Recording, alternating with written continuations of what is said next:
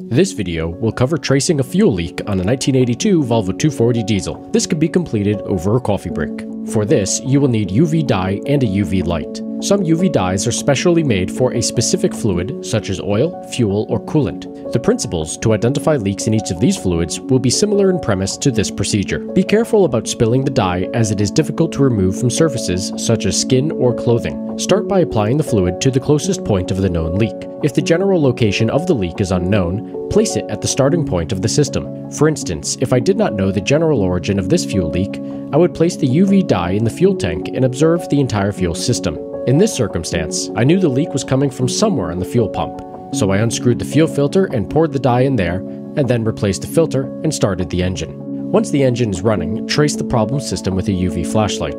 The dye will be easy to spot, as it'll glow in the dark. After that, repair as needed, and you're all done. Enjoy your Volvo 240.